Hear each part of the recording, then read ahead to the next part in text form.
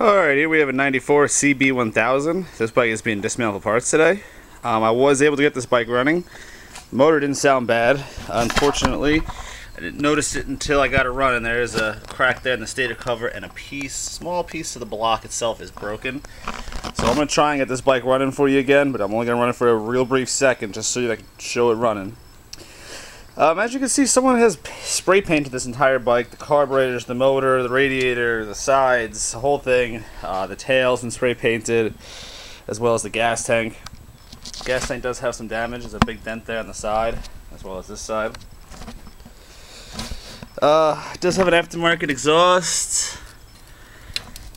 I don't know what it is. This tag's pretty much gone. Peg's busted. I pulled the air box off. It does have a K and an air filter, which is pretty nice. Put that there for now. As you can see here, the more paint on this motor. I do not have a seat. The front end is bent really bad. And a whole bunch of stuff is bent, twisted, banged up. This bike has 65,630 miles.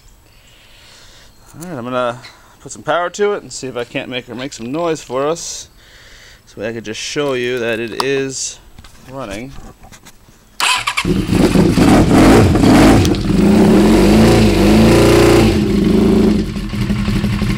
Motor sounds good. It's not tapping or knocking or nothing.